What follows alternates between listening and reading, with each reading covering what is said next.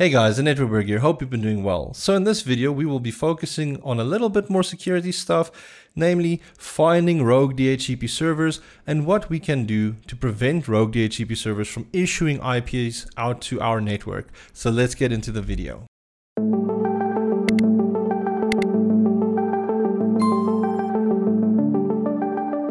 Now let's look at this topology, because this might seem familiar to many of you, where we have the internet that's coming into a router, and this router will also be acting as a DHCP server for us. And then it would connect to a switch, which might connect to another switch. And from there, we just have all of our hosts on the network, even access points connected to the switches, giving internet or network access. Pretty straightforward, right? Now, what happens if we introduce a rogue DHCP server to the mix? Now, this might happen one of two ways.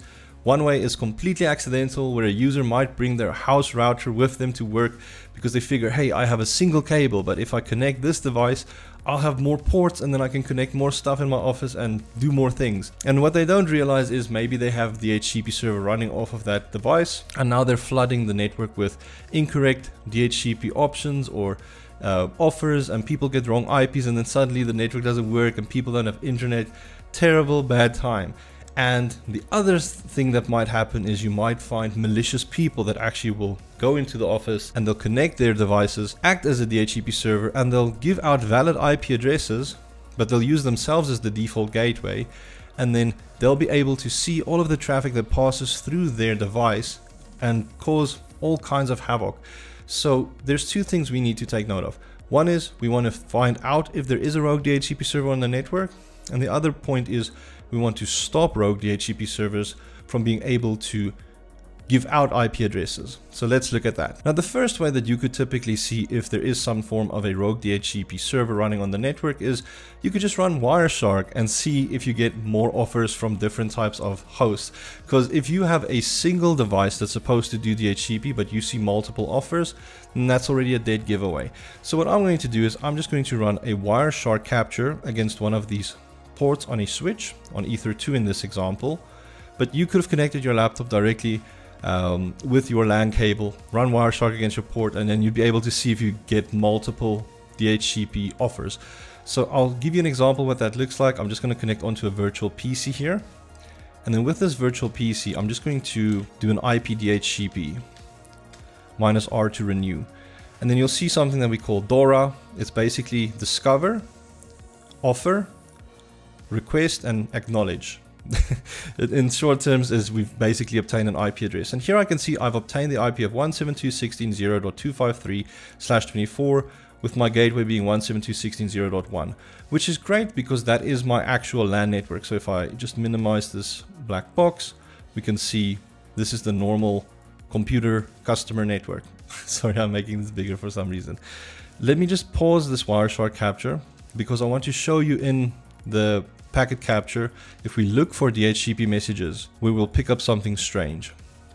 So let me hit enter, and here I can already pick up that something weird is happening, especially if I look at these DHCP offers, because here I can see I have multiple DHCP offers and they're both from different IP addresses. It's a different gateway. So one is from a legitimate gateway, 172.16.0.1, which is my MikroTik that I manage.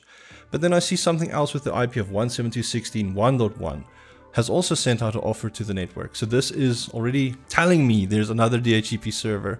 So this is bad. But maybe you don't want to jump on Wireshark and do packet captures and stuff like that. MikroTik also offers a way that you can pick it up through your DHCP server settings. So what we can do is actually log on to the DHCP server. So this is my R1. And then from the R1 router, I can go into the IP DHCP server, and then from the server you can set up alerts. Now this you can do per interface, so any interface that's running DHCP you can set this up for, and it will pick up if there is any rogue DHCP server. It will also tell you what the MAC address is of that unknown server, and you can even run a customized script that could do stuff like print stuff into a log file for you or send an email to you to notify you that there is a rogue server. Now let's quickly set up an alert. I'm just going to click on the plus. Now we can specify an interface. So in my case, I actually have a VLAN called LAN with the IP address of 172.16.0.1/24 bound to it. and that is where my DHCP server is running off of. So I'm actually going to set my interface to that LAN VLAN. If you're just using the normal interface, that's fine, but this is it. Next, we need to specify our valid servers. So these are the MAC addresses of a DHCP or multiple servers that we know that are supposed to issue out IPs. Now, I'm just going to get the MAC address off of this LAN interface. So I'll just double click on it, copy the MAC address, navigate back, and just paste this into the valid servers. Now that that's done, if I click apply, it's actually already going to work, and it will find out if there is any other DHCP servers maybe running in the network. But again, this big white box, this is a script box. So from here you could issue all kinds of commands, but let's just do a very basic command where I'll just log the information. So I'll do a log, let's say error, then I can give it a message, equals some quotation marks, and we can say rogue DHCP server discovered. I can click apply, I can hit OK.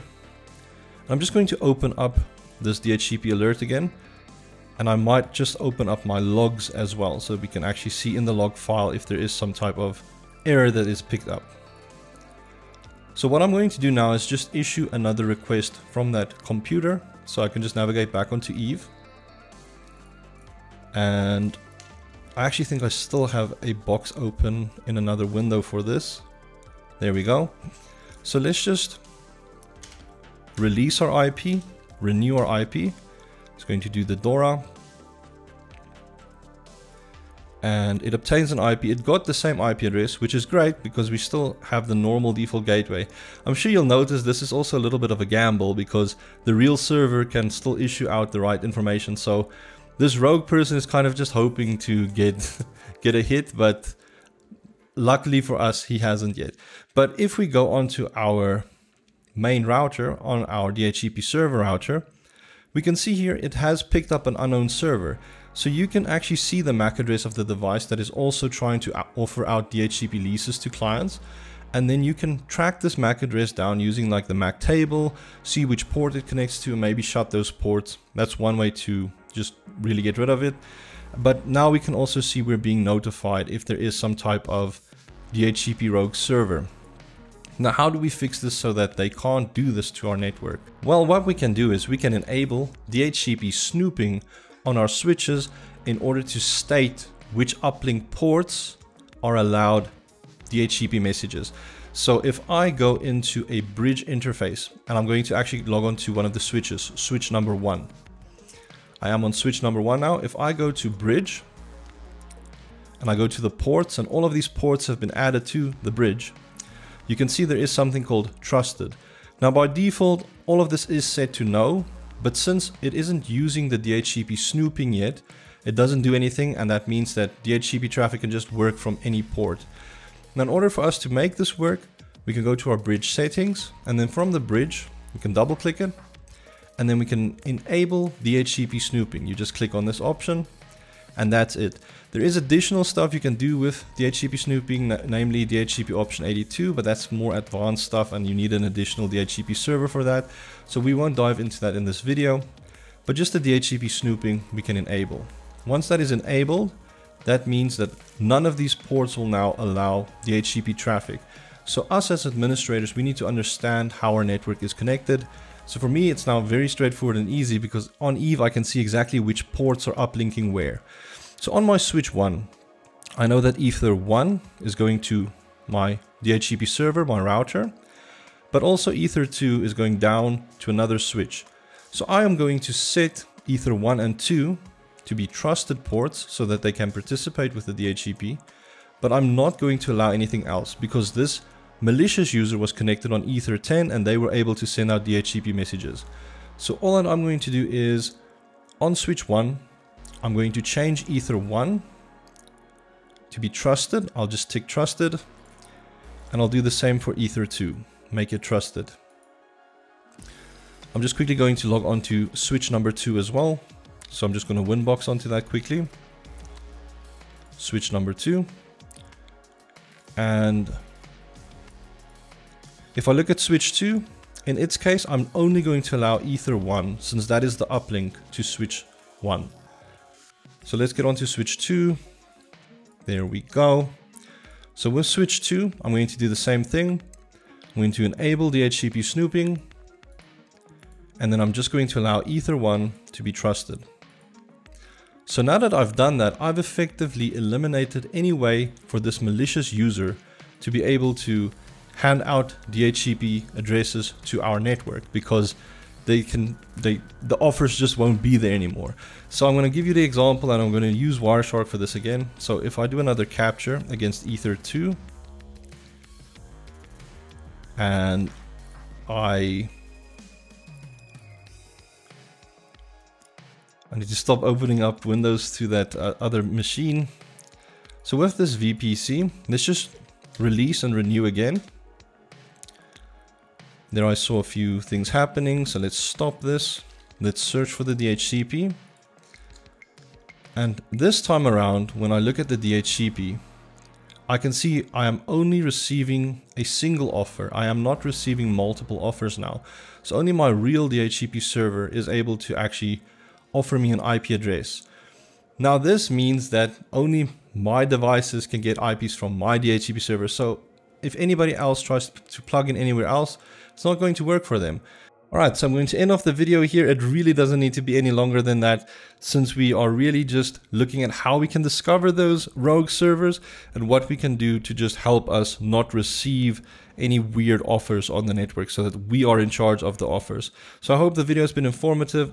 I'd really like to thank my YouTube and Patreon members, as well as you guys who have watched the video. Thank you so much, and I'll catch you in the next video. Bye.